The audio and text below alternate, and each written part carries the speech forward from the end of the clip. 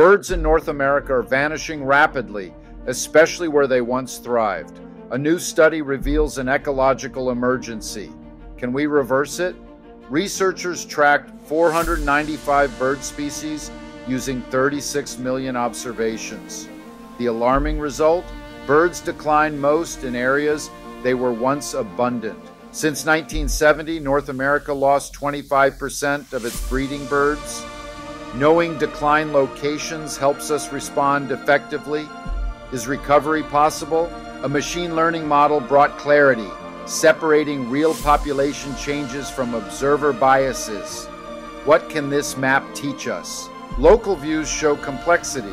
97% of species have areas of gain and loss. Some places offer refuge amid climate change and habitat stress.